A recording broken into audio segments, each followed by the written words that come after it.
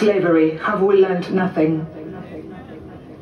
Here I am, standing still on my podium of performance, unflickering, unfazed, devoid of thought and feeling. Blink once for yes, twice for no, and thrice for I don't know. I don't know what I'm doing here, standing tall, honoring the past, guarding the tomb of the unknown soldier, who died for whose sins, who died for whose ambitions, who died for whose entitled imperialism, who died for freedom. In this linear shape of a broken landscape, peace is in a state of no weight.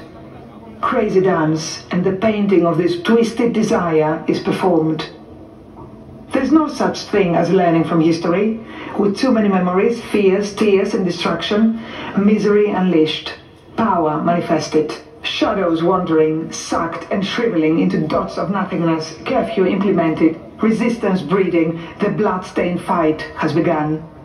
Ramified siren echoes rip the silence apart. What is happening? What am I feeling? What am I thinking? Am I thinking? Cold-blooded fear runs through my perfect spine, buckling, crippling it. It hurts. In my head, I'm calming myself. Deep breathing secretly. I want to believe in hope and the change of the wind and tide.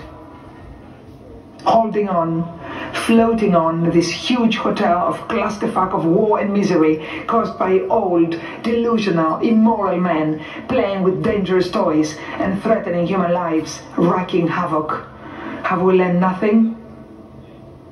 Dead, the curtains are closed, and when they're drawn apart, we forget to blink and embrace the amazing light pouring into our hearts freely, lightly, warmly, so bright, so beautiful.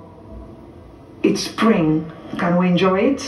Can we relish this rebirth, create and resist among all this death? Let me tell you a story. Let me begin. It is Friday, 25th of March, 2022.